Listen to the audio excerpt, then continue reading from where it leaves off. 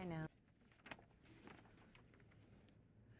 Hello, everybody. My name is Anna Grzymawusa. I'm the director of the Weiser Center for Emerging Democracies, and it will be my great pleasure to introduce Kate McNamara to you. Before I do that, I just wanted to remind you that there's going to be another event on Thursday. In the Conversations of Europe, we will have the consuls of both Germany and France coming to give a talk entitled "The Challenges Facing Europe: A French-German Approach." And now turning back to Kate. Kate is an associate professor at the Department of Government at the Edmund Walsh School of Foreign Service at Georgetown University and the director of the Mortara Center for International Studies. She's a renowned expert on international political economy and the European Union and has written numerous award-winning articles on European integration, the European Central Bank, the euro, and the rise and development of financial institutions. She's also the author of The Currency of Ideas, Monetary Politics in the European Union, and is about to publish another book entitled Imagining Europe, Constructing Authority in the European Union. And in short, she possesses unique expertise on the European financial crisis, and so we are delighted here that she is here as part of the Kojayan series on the European economic crisis and its political dimensions. And she will be here to deliver a lecture entitled It's the Politics, Stupid, Explaining the Eurocrisis. Welcome. Okay. First, I should make sure that everything is recording and we're good to go. Right. Okay, great. So welcome, everyone. Thank you so much for coming out. This is a very interesting week for American politics, so it's great that you decided to take a break from all that, a break from the robocalls and all that other stuff, and come and hear a little bit about the European Union. So I'm really delighted to be here today. So I'm going to give this presentation. It hopefully will be about 45 minutes. And then we can do the Q&A. But as I'm going through, if there are any terms that you'd like me to stop and define or things that are not clear, please do speak up. Happy to take sort of informational questions as we go forward. This is a sort of complicated and difficult subject. I've been studying it for 15 or so years, and I barely understand it. So those that don't spend lots of time thinking about these things, please feel free to ask questions as we go forward. So, as you know, we have experienced over the past several years this amazing kind of turn of events from euphoria, right? Everybody thought the European Union was coming unscathed out of the financial crisis, had done so well for so long, had moved forward with integration, to the Eurocrisis, which really does sort of continually drag on and on like this sort of really bad soap opera, right? And it really has even gotten to the point where I think a lot of people have, serious people have asked, is the European Union itself dead? Is the European Union itself so heavily impacted by this crisis that we should actually worry about its future? So I would argue that we are indeed at a critical juncture, right? This is no joke. This is a very serious crisis. But I think it is useful to think about it in terms of the idea that the European Union really is an innovative governance form, right? It is an amazing kind of new political creature on the international stage, but it is held together with duct tape, right? So we have this kind of Rube Goldberg contraption, and that duct tape certainly is fraying. So the problem with the European Union, to sort of highlight the big issue here, is can you be sort of pregnant? Can you be half pregnant? The euro, I would argue, is lacking in the needed political foundations, right, that it needs to be successful, and that, more generally speaking, we should always remember that markets need political authority to stabilize them, that governance is a very important part of any market integration project, right? And so thus this title, It's the Politics, Stupid. All right, so let me walk through sort of this argument and unpack it. First of all, we might want to consider what is the European Union, right? So this is the European Union's official slogan, unity and diversity, right? Interesting and intriguing slogan, not exactly clear what it means, right? You have all your different stars and so on. The European Union is neither an international organization, right? It's not something sort of like the World Bank or the WTO or the IMF. But it's not exactly like a nation state. It's something different. It's something in between. It's something that we don't even really have a good vocabulary to explain, right? We don't have a kind of ready-made category that we could fit the EU in, right? It has a lot of things that are very state-like. It has this very robust single market, very highly integrated single market that's actually bigger than the United States at this point, a single currency. It has a common foreign policy. That's the area that I think is least developed, but they do have a common European foreign policy. It also has a lot of mobility within the European Union. People can move quite freely within the EU. It has various institutions, right? The European Court of Justice, which basically is like a Supreme Court for all of Europe. Its decisions are supreme over national decisions. Has a sort of executive bureaucracy, the European Commission, European Parliament, European Council, the heads of state and government. So it has a bunch of different institutions that in certain ways mimic what goes on in, say, a federal system, but are not exactly like a state. All right, so maybe we should try to understand why the EU came about in the first place in order to understand sort of what is this strange creature and how should we think about it and what does that imply for the euro. Well, first of all, it's important to remember that political integration in Europe really came about because of political motivations, not economic motivations, right? So you had the European coal and steel community, which started the whole thing off. That was a project that was an effort to bind together France and Germany, to put together the parts of the economy that are necessary for war making and make it such that basically it'd be impossible for them to go to war with each other without breaking these different agreements, right? They can keep an eye on each other, they pool their sovereignty. And I think that sort of way of thinking about the EU really has gone through the entire European Union project, all the way up to this most recent big bang in European integration, which was the Maastricht Treaty that established economic and monetary union, right? So what happened, what was sort of behind the euro? What were the political motivations? I think most analysts agree that the euro was not at heart an economic project. It was a political project. And it was a political project that happens on the heels of 1989. So what happens in 1989? The big European event? Anyone? Reunification of Germany, the collapse of communism, the fall of the Berlin Wall, right? So there's a lot of nervousness in Europe and elsewhere about what this reconstituted Germany is going to be, what Europe will look like without the Soviet Union on the other side and the US, you know, sort of keeping it all together. And so there was a sense that a big movement ahead was needed and that something like the euro, just as with the coal and steel community, would be a way of binding these states together irrevocably, they thought, right? The single market was also a reason for the European Union. It's much easier, of course, to have a single market if you have a single currency. But I wouldn't argue at all that it's necessary to have a single currency to make a single market function. We can talk more about that in the Q&A if you like. So, it's the politics, stupid, right? You should really think about the European Union project as an economic means to a political end. Okay, great. Say you accept that. What about this sort of pregnant problem? What does all this mean for the euro and how we should understand what's going on in Europe? So initially, and here's the Berlin Wall, initially European Monetary Union was really seen as, and Maastricht in general, one of the biggest success stories of the 20th century. I mean, it was in no way a foregone conclusion that the dissolution of the Soviet Union and the movement of Central and Eastern Europe from the communist fold into being democracies with capitalist system, nobody knew for sure that that was all going to work out. We have a tendency when things do work out to sort of forget that actually things could have gone very badly.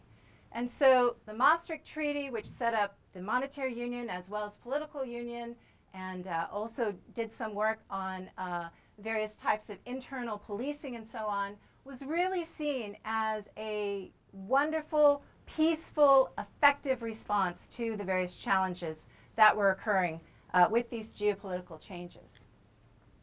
Problem.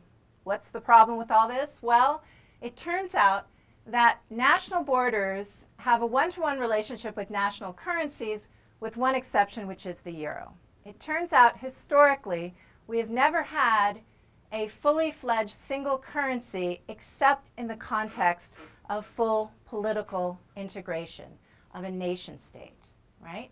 And so we have to kind of think about what are the implications of that. What kind of problems are we likely to see when we do have this new innovative governance form that somehow is going beyond the nation state, and how is that all going to work? Well, first of all, one of the problems that the euro, of course, faced was that even though it began very successfully, it faced this perfect storm, right, in the 2008 global financial crisis, right? So obviously, the financial crisis begins in the United States, but it definitely also has very similar characteristics within the European Union as well, right? So you have this credit bubble, you have this rise in asset prices in the financial assets, right? You have the creation of these derivatives, these new types of financial instruments, of financial innovation, as I like to call it, right? Which created a situation which made it extremely tenuous and unstable. And so the problem is that we have seen these financial crises occur again and again and again. If you read the work of people like Reinhardt and Rogoff, they have a great book called This Time is Different, where they look at historically at financial crises, right? And what happens in the EU is very similar to what has always happened, right? It starts essentially as a banking crisis in many of these countries, and it becomes a sovereign debt crisis as the banks start to go bust and the public authorities have to step in and try to save the banks. But the big problem, of course, is that the EU is not really a nation state, right? So you start to see all these terrible bond market crises and pressures happening, right? And so the so-called PIGS countries, right, which the people who live in these countries are not crazy about that name, but that's what people often refer to them as, right? Portugal, Italy, Ireland, Greece, and Spain are the countries that are under attack by bond markets because they have banking problems that are assumed by their national governments. Their debts start to rise, their deficits, their annual deficits are rising, right? Greece is a bit of a special case. We can talk about that. Its problems were not only in the banking sector, but were definitely also very strongly on the government side with all sorts of dodgy accounting and deficit spending and so on. And so the European Union is confronted with this financial crisis. These various countries are having all sorts of problems. And I would argue that exacerbating the crisis is the fact of this half-pregnant business, the fact that it is a monetary union without a fiscal or political union, without that bigger, broader context of the nation state, right? And so this is just sort of a symbolic example. So who's this guy? Tim Geithner, exactly. Does anybody know who that is? Who? Trichet was a good guess. Super Mario, another good guess, similar. So it's this guy called Jean-Claude Juncker, who's the Prime Minister of Luxembourg. Yeah, everybody's like, yeah, that's right. See, but you don't recognize him, right? I mean, that's the point, right? So he is actually the head of the Eurogroup, which is the sort of group of countries that have the euro. And you know, if there was some equivalency to our Treasury Secretary, he might be it on the European side. Folks were right in kind of pointing out the different policymakers. The point is, this guy, perfectly nice guy, very smart guy, but he really doesn't have the kind of high profile, he doesn't have the political authority, he doesn't have the institutional weight that Tim Geithner has. So what else is going on with the European Union? I said, we don't have a sort of Treasury Secretary, a unified sort of finance minister. I think, too, what's going on also is on the market side, that the EU, this political entity that we don't really have a vocabulary for, is really an outlier to the financial markets. They don't know how to think about it. It makes markets very skeptical, about the robustness of the euro, about the robustness of the various reforms in the different countries, when they don't really have a sense of what this creature is and what the euro really is fundamentally. Greece, interestingly, is under 3% of EU GDP.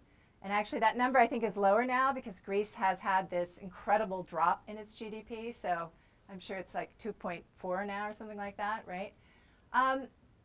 Thought experiment. What if Maryland, or a similarly small state in the United States, were to default?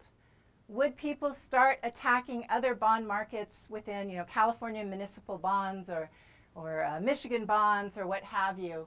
Would there be a fear somehow that our entire republic would be, shaken by this crisis and start to fall apart? I think in bond market, financial market minds, they are not convinced of how robust these political relationships are and how committed these states are to this broader European project. And then, of course, we may not worry so much about Greece's economic impact overall, but when countries that are much larger, such as Italy or Spain, start to get involved and start to be attacked by the financial markets, then in fact these fears of contagion, of the spreading of uncertainty and fear about the sustainability of these various positions these states have, of their debt positions and so on, starts to actually become a very serious problem. Interestingly, I would argue that all of this financial market crises are not necessarily simply about the fiscal side. They're not necessarily about the fundamental fiscal positions of these countries. Here's some examples of different debt to GDP ratios, right? And you can see that Spain is surprisingly, right, one of the lower countries in its debt to GDP ratio, right? So I think it would be a mistake to simply look at those numbers and assume that tells us the whole story. I would argue that you need to look much more at these broader political contexts, and you need to understand the way markets and policymakers are thinking about the various decisions that they have to make. So we might understand these financial contagions as to some degree a product of the way traders are thinking about the linkages between these different countries, right? So interestingly, in the Asian financial crisis, for example, there were countries that were attacked in the Asian financial crisis that actually had pretty sound fundamentals, but were attacked by the financial markets because they were in Asia, right? There was a sense that there was a relationship between these countries and they were sort of put in the same category. And I think the same thing to some extent happens in Europe as well, right? They're sort of seen as a series of dominoes. One falls and then the next and then the next. That being said, it's not only sort of in people's heads and the way they're thinking about things, there also is the problem of a lack of institutional support for the euro, right? This question about the half-pregnant, the political institutions. There is no let's say, legally stated overt lender of last resort, right, that would provide confidence for the entire Eurozone area. The European Central Bank has basically been acting, it's a dirty little secret, has basically been acting as the lender of last resort, even though it's not meant to. Legally in the treaties, it's not supposed to play that role, but it basically has been, right? There's no spreading of risk across the EU. If we think about the United States, we have treasury bills, right? We can raise money at the federal level. We can redistribute across the different states. If New Jersey's, having a horrific time after Hurricane Sandy, we can send money to that area and so on. The EU really doesn't have those types of mechanisms in place, right? No troubled asset release exercise of banking bailouts, and no FDIC. So all of these different kind of institutions that would help kind of spread the risk around, create more confidence, simply don't exist at the European level. So if I'm right, then the solution is obvious, right? They need to build these institutions. They need to complete the construction of the political foundations, the governance foundations to support the euro, to support these different countries. They need a deeper fiscal, banking, and political union, right? Not just what they really have focused a lot on, austerity rules to deal with the deficits, right? So even the economists, right, not kind of known as a friend of the left and Keynesian expansionism, right, had this as their cover this summer, right? So what would be some of the benefits of this type of deeper union on the financial side? Well, creating something that was an explicit euro bond, right, like a treasury bill for the United States at the European level, would clearly go a long way to spreading the risk out over the countries of the EU. Right now, each country has their own national bonds that they denominate in euros, but it's a Spanish bond marked in euros, and so on and so forth. With a federal Eurobond, they would be able to raise money and redistribute money much more effectively. A banking union is obviously also the next step. Amazingly, right, they had a lot of financial integration in the 90s and certainly into the 2000s, but they didn't establish a European-wide regulatory system to stabilize that financial integration. I mentioned the European Central Bank. Clearly, there needs to be a much more explicit discussion about the ECB's ability to act as a lender of last resort. That is a crucial component in creating some sense of confidence and stability in any monetary union. Economic union would also allow for these automatic stabilizers and a sort of fiscal federal system which would redistribute funds when needed. So in the United States, of course, when one part of the country, like Massachusetts, say, is doing very well, it sends more money to Washington through its tax receipts. When another part of the country is doing badly, it can draw more money in terms of unemployment insurance and things like that. And there's an automatic thing that goes on without explicit arguing between Mississippi and Massachusetts and Arizona, right? It's done through these mechanisms, and it doesn't become an overt political contest, right? We have plenty of those, right? I mean, I'm always amazed at how robust our discussions about states' rights and so on are in the United States. But in this area, we do have a more automatic stabilization. We also have fiscal and monetary coordination.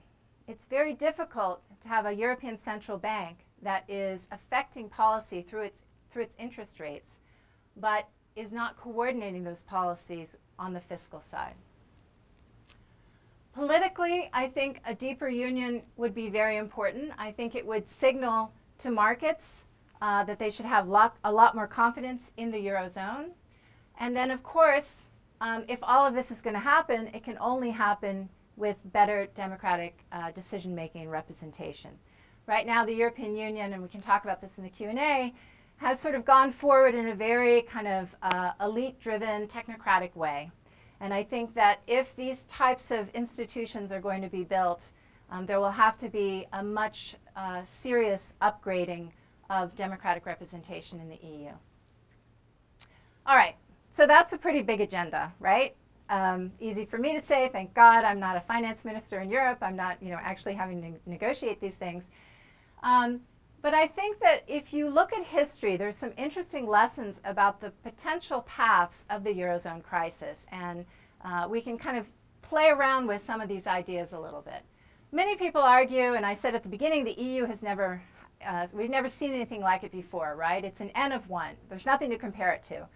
But I actually think if you look at past episodes of political integration, and if you look at past single currencies and look at sort of how we've gotten them in the past, there's some interesting things we can learn. So one lesson is that currencies inevitably come about, except for in the European Union case, during very hotly contested, deeply fought times of war, right? Currencies have always been part of larger state-building projects that occur in the context of violence, of contestation, of deeply held political clashes, right? Where developing a single currency becomes something vitally important in order to prosecute a war. Let me talk for a second about the U.S. case. So in the United States, does anybody know when we first got our greenback, the currency that we carry around in our pockets? Vaguely? Which century? Or 1864. All right, fantastic. Uh-oh, I'm scared now. Uh-oh.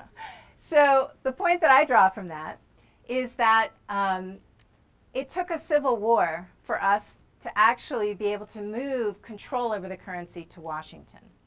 If you look at American history, it's over monetary union and fiscal questions as well. there's always been this deep-seated antagonism about moving some of these sort of levers of economic governance to Washington, right? There was real kind of sense that these should stay at the level of the states. We didn't have a permanent central bank until the early 20th century, right? These were very hotly contested issues that really were only able to be settled in very extraordinary times, right, in the context of war. And this is, I believe, this is a statue of Garibaldi in Rome, right? Because if you look at Italy, you look at Germany, Switzerland, all these different cases, single currencies always come about basically in the cauldron of war fighting. So the lessons for the EU is not that they should fight a civil war in order to develop these institutions, but rather that it really does take a very serious political crisis to see politicians, elites, coalitions form to support these types of very drastic moves, right? The political conditions for transfer of monetary and fiscal authority really only come about when there is a real sense of perceived crisis, right? And the EU, of course, is very interesting to me as a political scientist, certainly, because it has come about as a voluntary sort of technocratic project, not in the cauldron of bloody civil war, although keeping in mind, of course, the history of fighting in World War II.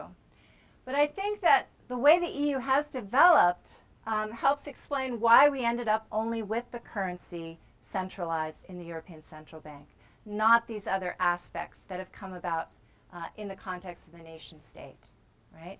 So I think that, we can understand sort of how we got to this point, right? But on the other hand, I'm not sure that this point is going to be stable for much longer. So the policy implications, right?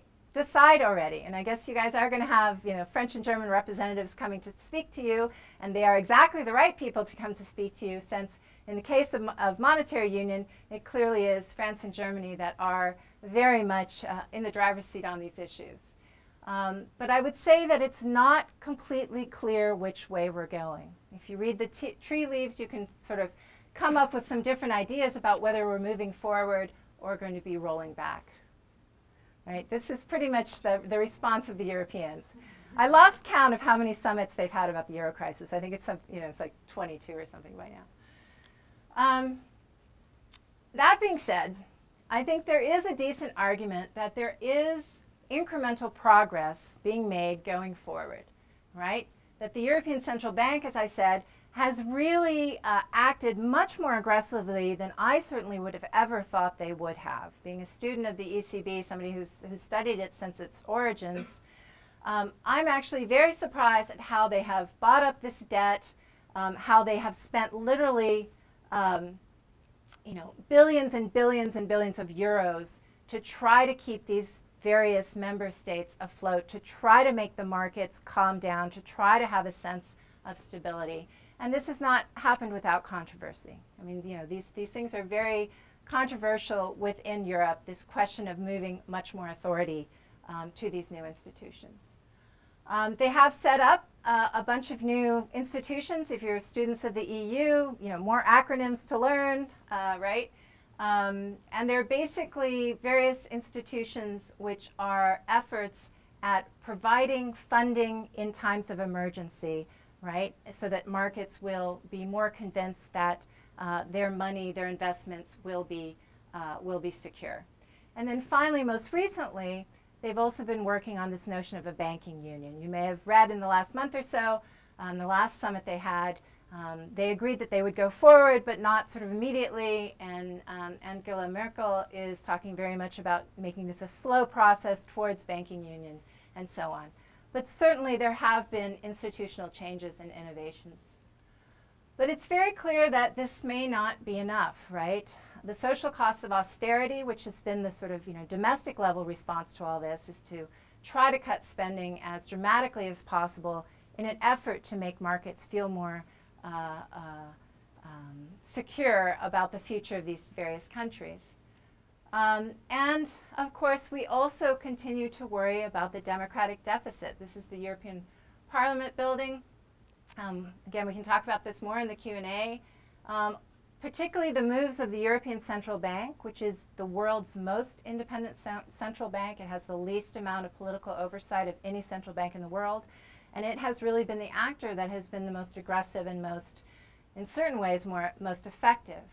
And so we might want to ask whether the polity of Europe is comfortable seeing those types of decisions being made in a context that does not have at least overt democratic representation.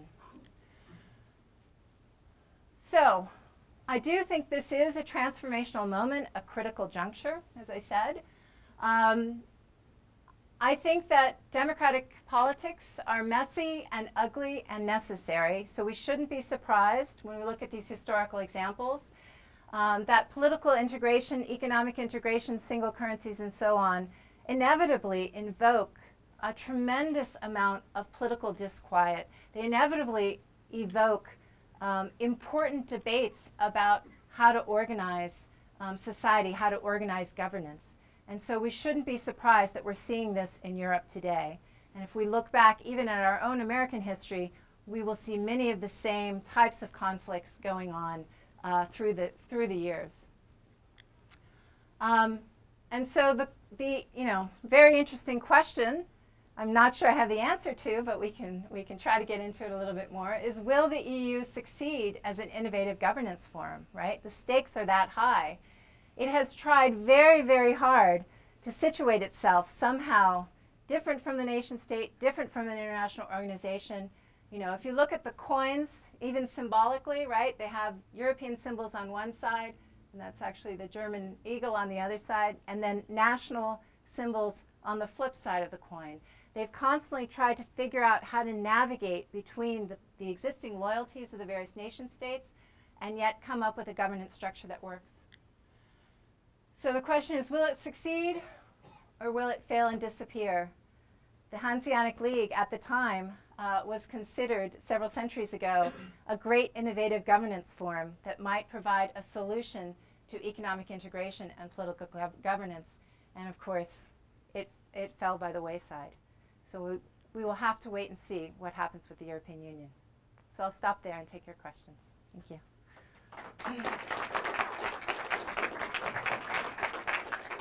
Andy Markovits, Professor Markovits. Thank you so much for the wonderful talk. 2 points I would like to raise. One is, and you kind of touched on it at the end, but the word solidarity was missing in your talk. Yeah. And it seems to me that as long as West Germans who were grumbling big time about the transfer of billions and billions, first of Deutschmarks and then of euros, to the East, but they actually did it with solidarity taxes and so on and so forth. But they're just not ready to do this for the Greeks. By the way, they're not only doing it for the Greeks, but the German banks, but that's a different story. I think that this is a serious issue and has to be addressed. Namely, I totally agree with your premise. It's politics, stupid, but it's more, it's politics in the sort of small p dimension. And the solidarity part is absolutely crucial. And the willingness, yes, of course, they have the two authorities on the same coin, and every parliament building has the 2 flags, but obviously, in terms of sovereignty, these states have not yet quite done the big step of really receding on this. And then the second point is that, folks like you and me, of course, always want democracy and the democratic deficit that you raised very wisely. And in fact, I would say the entire project is an elite project. Yep. And I always give it as an example in my class that actually elites sometimes do good things, because I think the EU is, by the way, a wonderful thing.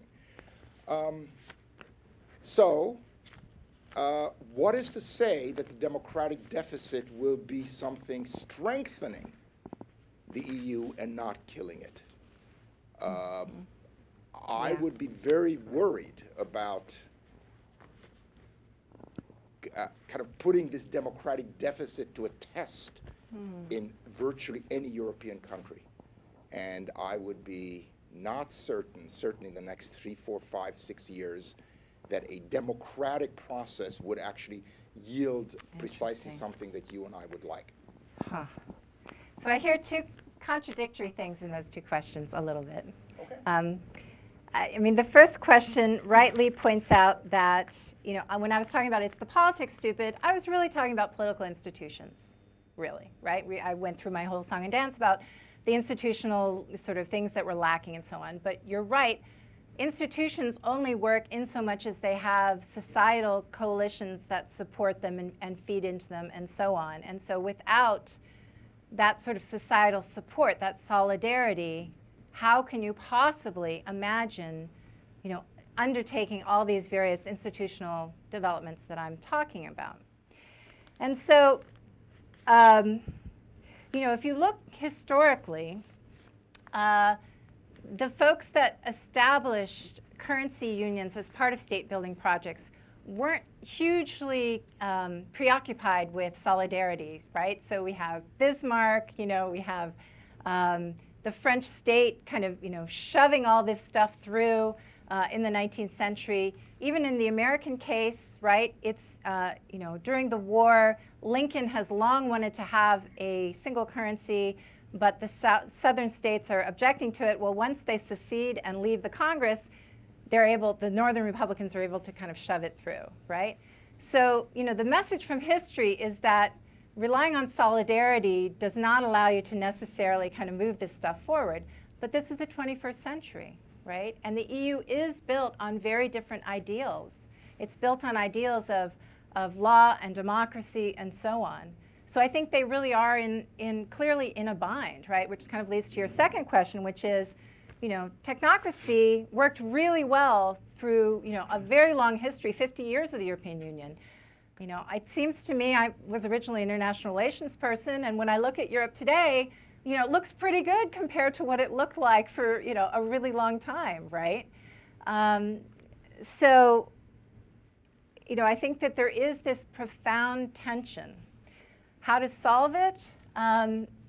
I think that the European leaders, it has been striking to me, Merkel, but others as well, that they have not framed this crisis in a way that would make deeper integration attractive to their publics. I think that's been very interesting to watch.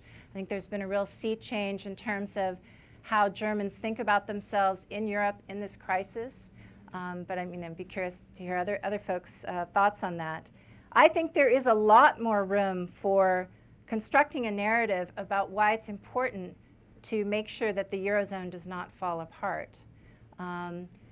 I think, too, it's very important to remember that ultimately it is not really about the sovereign debt stuff. It's really about the banking crisis. That's really where it started. That's really where the financial problems are. But I think most people don't realize that, right? They think it's about, you know, profligate Portuguese and so on and so forth. So I think there's a lot more room for visionary political elites to sell this to their publics more effectively. That's probably not a great answer, but that's the best I can do right now. Other questions? Yeah. So could I ask you to take that a step further? Sure. Looking at it from an economist's, Uh-huh. Jim Adams, Department of Great. Economics, looking at it. Do I have to turn this on? Yeah, I think they're recording it also, yeah. I have no idea. I think it's working. Go ahead. Yeah. Right. Yeah. Great. So most economists, I think, would take the position, whether they're for or against the euro, would take the position that if you're going to have monetary union, you need fiscal union. Right. We could discuss that, but Right. most of them would argue. So that where we are is just not a stable resting Right. spot. So if you do want the monetary union, you need Right. the fiscal union. So that then becomes a political issue rather than an economic issue Yeah. about how you mobilize for that. And you'd need one story if you're going to mobilize Right. as an elite, or you'd Right. need another story if you're going to mobilize democratically. Right. My question is, when you think about Merkel's position announced relatively recently, that is within the past couple of months, yes to fiscal union, Yeah. but only if there is more political union. Yeah. I wonder if you could elaborate on the domestic politics that would be needed in some of the key players to achieve that. Right. Okay. Great. So I will be honest with you. I think that monetary union is a very difficult issue to make comprehensible to people at the sort of level of the person in the street, right? And so I think that the task is very, very difficult, and it's extremely hard to help people figure out what their sort of particular economic interests are in, say, monetary union, fiscal union, so on and so forth, right? So I think it's a very murky area, and that's actually why I do think there is a big responsibility on the part of European leaders to try to frame these issues in ways, if they do believe that the European Union is worth fighting for and the euro is worth fighting for, and again, we can debate that. I think they need to focus on the fact that these countries, before they entered into the monetary union, before they entered into the exchange rate system that preceded it, had terrible problems with inflation, with depreciating currencies, right? Had terrible problems attracting international investment. So I think there are, and you probably know as well as I do, right? There's a laundry list of things that you can talk about. I think more difficult are these questions of winners and losers and who's paying and who's not paying, right? And that's why I was talking about, it's very nice if some of this stuff can be less visible, right? And that's why I think to some degree institutional solutions, I bet we're going to see kind of increasing incremental institutional changes that will effectively create many of these things I'm talking about, but do them in less overt, less visible ways, simply because of the problems of figuring out how to create, these domestic coalitions that would support it. You're nodding, so does this sound reasonable to you? Yeah, you agree? Absolutely. Yeah? Okay, great. More questions? Yes, Anna. So you mentioned the ECB and how it's assumed this willy-nilly role. You mentioned the ECB and how it's assumed this willy-nilly role as the lender of last resort. Yeah. So has there been any sort of serious moves made towards actually making it, a real lender of last resort, to give it that muscle? Let's see. So definitely. I mean, it's very interesting. There is a free-for-all going on in Europe right now. I mean, so VoxEU, right? There are these websites with a lot of really smart, often European economists, but also a lot of other economists from around the world, have been kind of working through all sorts of different ideas about, the Eurobond stuff, lender of last resort stuff, and FDIC for Europe, and also I think everything is in play. What's sort of harder to figure out is, who's going to support what. And I think Merkel has clearly been moving a little bit towards, there were certain things that were so taboo, nobody could, it would never even come out of her mouth, right? I think fiscal union at one point she would have never said that, right?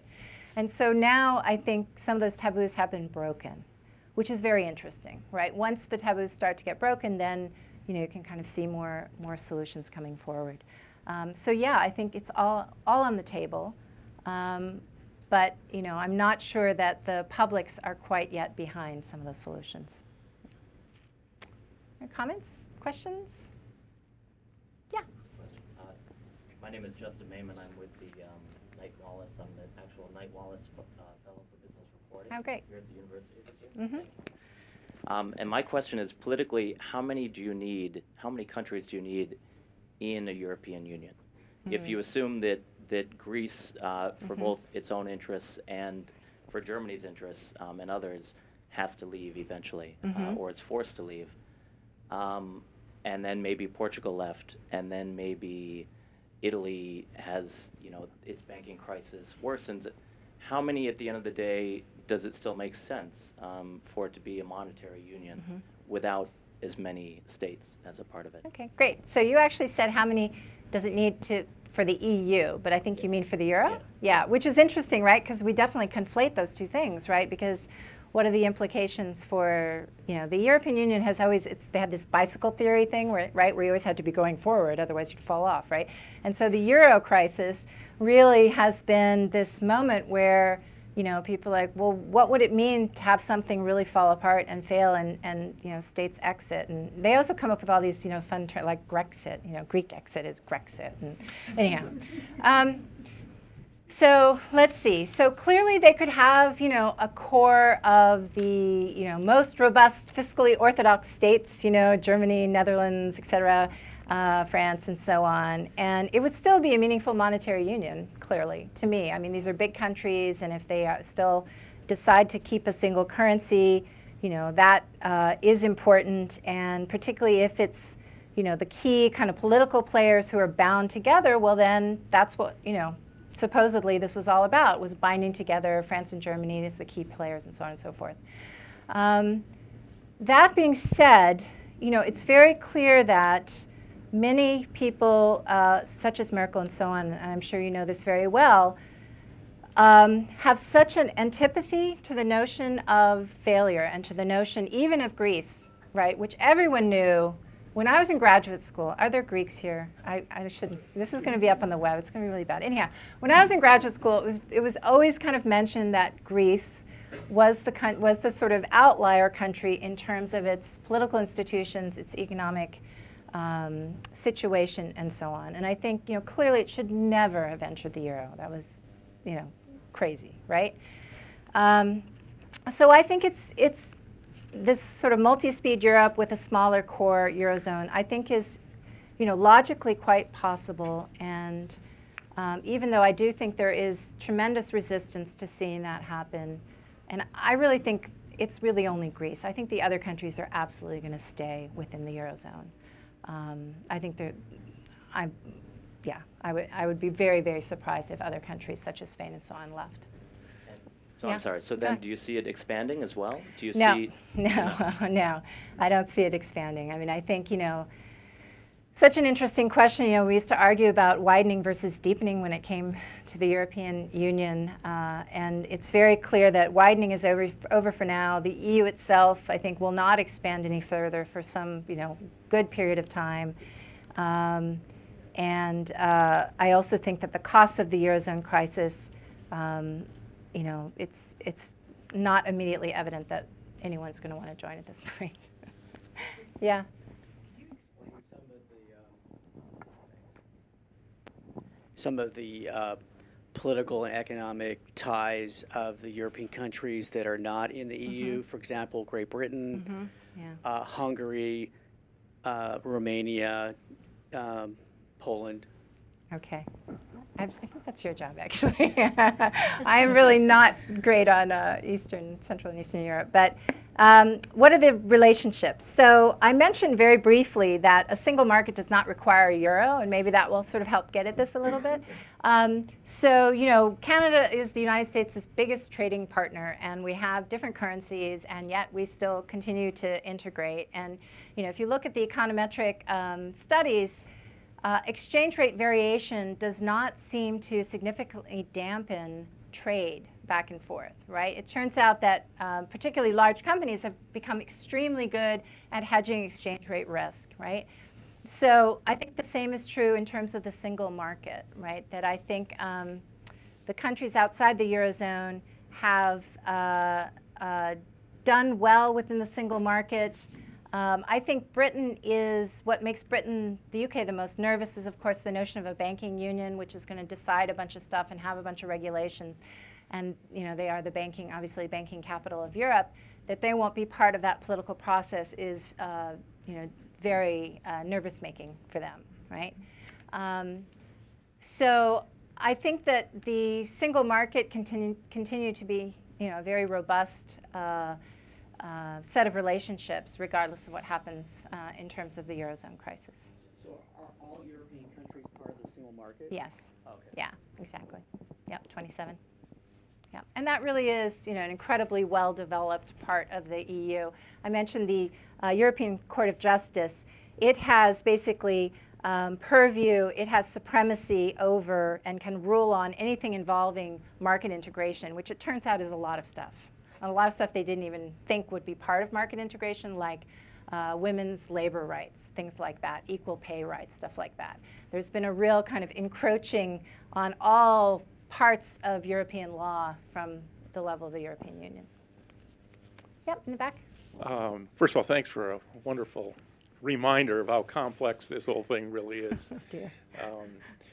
I'd like to ask you to continue sort of unbundling a bit the Eurozone from the European Union. Okay. It seems to me you've largely, until the last couple of minutes, sort of viewed them as coterminal. Yeah. And I think there's another way of looking at this, which could be that, in fact, even as the euro has kind of fallen into crisis, that other institutions, segments of the European Union have actually been strengthening, extending their jurisdiction, and integrating more effectively in non-economic spheres.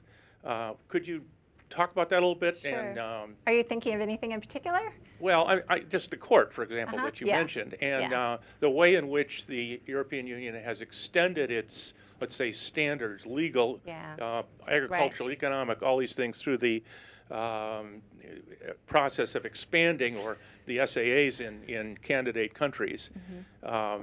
And could you maybe just talk about the possibility, maybe, that the EU could very well survive whatever crisis the euro goes through without actually even slowing its momentum in other areas of integration? Yeah, no, that's a great question. So I do tend to think of it as sort of like the EU is this iceberg, and the Eurocrisis is the part above the water that everybody sees, and it's like, oh no, look, you know, there's the iceberg, whatever. But actually, there's this huge kind of, you know, part that's under the water that we don't really see, and a lot of it is this sort of day-to-day stuff. I mentioned the court, which is incredibly important, actually, in sort of shifting laws on the part of the nation states away from the national setting towards the European level.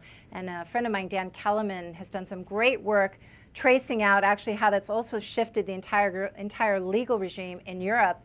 You know, unfortunately, they have become much more, I can't say this word, but it means litigant, that word, you know, when they, litigious, thank you.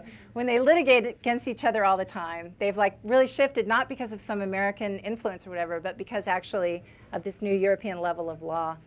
I think actually, you know, people make fun of the EU and its lame foreign policy and everything, but I actually think they've been doing a lot. I think it's actually surprising. You know, they started up a new sort of European diplomatic service a couple of years ago called the External Action Service, which is basically creating a sort of network of European Union diplomats all around the world. You know, when I sit in Washington and I talk to various folks in the embassies who run foreign policy for the different member states, they spend all their time in meetings with other EU diplomats, right? I mean, they are so tightly integrated into, you know, these institutions, these policy networks and so on, that I think, you know, there's a lot to be said for this sort of banal, incremental kind of habits and practices over time. And it's very clear that after 50 years of this stuff, you know, with these various kind of Big Bang treaties along the way, there's a lot that's quite robust. Nothing's ever permanent. Everything can fall apart, clearly. But I think that we should remember that there are all these kind of networks of relationships that are continuing. Of course, the citizenship and mobility stuff is amazing. I don't know, is there anybody here who had an Erasmus grant? No European. So they have this very big program so that college students can go and spend time within the European Union and pay their local fees. So if you're, you know, German, you can go to St. Andrews and pay what you would have paid in Germany, right? And people take advantage of this. So you have this, you know, this whole kind of several generations of young folks in Europe that, you know, I think mentally they are sort of drawing new boundaries for what Europe means to them. There's a movie, L'Auberge Espagnole, which captures this, right? Yeah. So yeah, I think that, you know, all of that stuff is actually quite persistent and will actually survive the Eurocrisis, for sure. Anyone else? Yep, and then back to Anna. You mentioned in one of your answers to the question that the fear of currency fluctuations was not a real impediment to investment.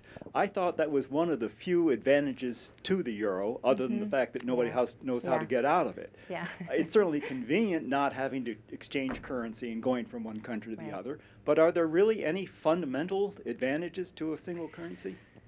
So there definitely are advantages, and that was how it was sold. Interestingly, there was this wonderful document called One Market, One Money, which was the big kind of report that the European Commission did, and they stressed that it would be like a 2% of European GDP increase because of the euro and this and that. And for sure, of course, logically, a stable currency is going to be better for investment and expectations and all that kind of stuff. But I have yet to be convinced that it is a net economic benefit. I mean, I guess it also depends, where you sit, and are you a worker or an investor, or at the top of a multinational corporation? Are you in Italy? Are you in Germany? The Germans have actually done very, very well with the euro, right? Because German products normally tend to be more highly priced in other markets because the German mark was a very strong currency, right? And so this is part of the narrative of Merkel, that she really could make a stronger statement about how the euro has really benefited German exporters, right, and all the workers who make the things that get exported. It has allowed them to be more competitive, than they would have otherwise been within Europe. So I think it's a real mixed bag. It's not a very satisfying answer, but I think that's the right one. Yeah. Anna, or should I? Go ahead. Yeah? Okay. Yes, sir. How has the ECB raised the funds to buy national bonds, relief programs, and so forth? Is the ECB allowed to print euros, or do they have to get loans from member states to have those funds available? And I guess the other question is, as a transitional mechanism to fiscal union, is it possible that the individual states could still issue national bonds and in addition introduce euro bonds? Right. Yeah, good. Exactly. So yes, so the member states give money into the European Central Bank, and that forms the sort of capital initially, right, that the bank then uses. They're not supposed to print money. That's what they're not supposed to do, but some of the things that they've been doing are sort of somewhat equivalent in the sense of guaranteeing the debts of the member states and so on and so forth. And then you're exactly right. They presumably continue to use national bonds as well as this euro bond, just as the member states of the United States continue to have their own bonds, right, at the state level. Exactly. Yeah. Anna. So I'm going to monopolize. So I wanted to ask you about this political failure, right? So why is it that the whole crisis has been framed in terms of sovereign debt and those, profligate Portuguese and those Greeks that can't, they're so corrupt, instead of talking about the banking problems and the fact that, Germany actually has hugely benefited from being able to extend these loans? Right. Oh, geez. Okay. Maybe our financial reporter can answer that question, because, I think, one could ask the same question about the American context to some degree, right? That there are, problems with American banks that I don't think are getting fixed, right? And, I think that things are made, as I said, made worse in the European setting because we did have tremendous amount of financial integration in the 2000s without an effort to build a system-wide banking regulatory system, right? And that was clearly a big mistake, right? Why didn't it happen? There's starting to be some work on this. I think there's been some work looking at the fact that, of course, in the different European countries, the banking systems are set up quite differently, right? So there are lots of different ways of thinking about setting up your banking system, and the role of the federal or central state. You have very decentralized systems such as Germany. You have much more centralized systems such as in France. And I think that initial kind of, the difference in the starting point has actually made it more difficult for them to think about, dealing with the banking side. But it's very clear that that's really where the action is now, I think. And so there really is sort of a sense that things need to happen. Again, I think that, in all this stuff, as in the American financial crisis, that there's such a disjuncture between what we could possibly try to understand as voters and as citizens and what may be sort of going on in the complexity of these issues that I think it does create its own kind of democratic deficit to some extent. And so I think that that is always just a huge problem, right, in the European setting and elsewhere. Not very optimistic. But you're all here, so you're learning about it, so that's good. Okay. Other questions? I think there is. Yep. I just have one following. Sure. So in the European Union, there is complete mobility of people. So why wouldn't citizens of Spain and Greece just flock to Norway and get receive welfare checks? And why is it that Romanians are being expelled from France? How is that possible? Yeah. So, of course, Norway is not a member of the EU, but they could go to Sweden or some other really nice place. So that's a great question. And so many of the folks that studied monetary unions pointed out they work much better in a place where there's a lot of mobility for work. That, in fact, you know, if you can't depreciate your exchange rate, you know, if you're the Pacific Northwest and you have a boom and bust cycle around the timber and the airline industries and whatever, and you have no jobs, you know, and you can't depreciate your currency and make your exports cheaper and stuff, what do you do? Well, you know, the workers maybe just move to Texas, right, where the oil industry is booming or something like that. And the EU obviously does have much lower levels of mobility in terms of workers than the United States, right? There are obviously multiple languages. You know, I think there's much less a tradition of moving house, you know, at the drop of a hat. I think, you know, service workers have always done that. You know, I think there's a certain group of people and certain class of society in Europe that is quite nimble and does move around. Tends to be at the bottom or at the very top, the so-called Eurostars. There's work on those guys who just kind of, you know, go to, you know, Barclays in London and then move to Rothschild in Paris and whatever. But everybody else is sort of in the middle and really reluctant to move. The EU has done a ton to try to promote mobility.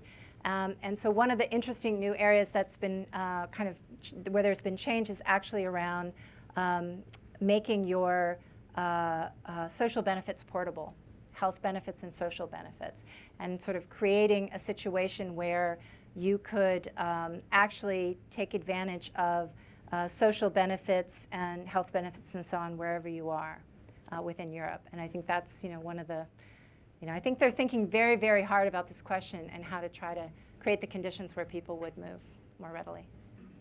Well, you said Norway's not part of the European Union. My family's Norwegian, and I have an uncle who has a condominium in Bergen, and in the winter he lives in Valencia in Spain, and he receives all his health. He does all his healthcare stuff in Spain. Right. And as I understand it, the Norwegian government pays Spain because they have so many citizens who live in Spain. Right. So. Right.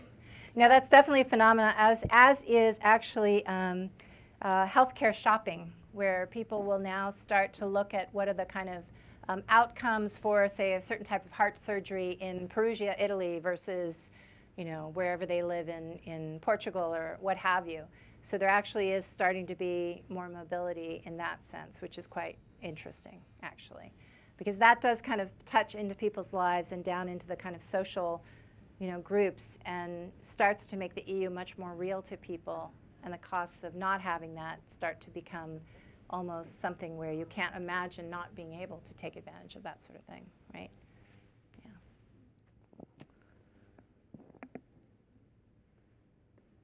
Sure. Sorry, I was just hoping if you could, we haven't really talked about austerity.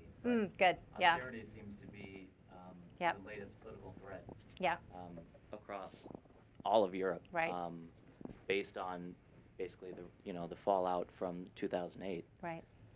Can you talk a little bit about how it's the instability? So this is very interesting. So austerity has been very much the sort of go-to solution to all of these financial problems, right? It's sort of very appealing. You know, if there's too much debt, if there are high deficits, why not just cut spending? You know, live within your means, all that kind of stuff, right? And there's also, I think in German economic circles, there's a great appreciation for living within your means and so on. You know, there's a long history of that. And in my earlier work, I actually did a lot of work on the notion that the euro itself was viewed as something to help kind of shore up, being less inflationary and being more kind of orthodox and austere and all that kind of stuff. But it's very clear that this crisis, it's very hard to get out of a crisis like this one by cutting spending, because it can be this real spiral down, right, where people don't have money in their pockets, and therefore you can't kind of restart your economy and so on.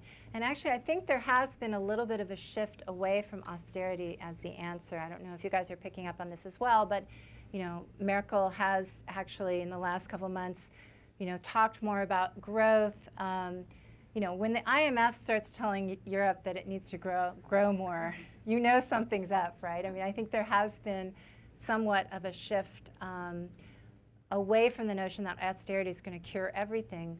On the other hand, I'm not sure whether they figured out what would replace austerity, right? And how to actually achieve growth. Because again, it gets us back into this murky area of fiscal union and trying to sort of mutualize debts and trying to kind of think about solving it collectively, as opposed to just looking to each state to cut spending. Yeah, but that is exactly where I think a lot of the interesting conversation is going to be going on over the next few months, 6 months, year, 2 years. Alrighty. Okay. Thank you very much.